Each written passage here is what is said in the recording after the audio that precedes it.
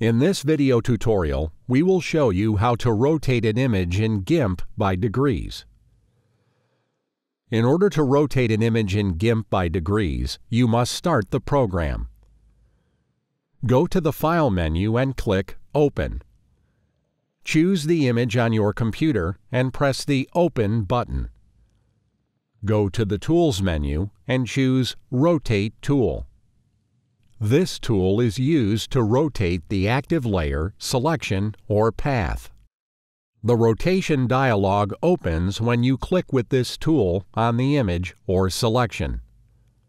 In the appeared window, you can set the center of rotation, marked on the canvas of the circle, and the angle of rotation.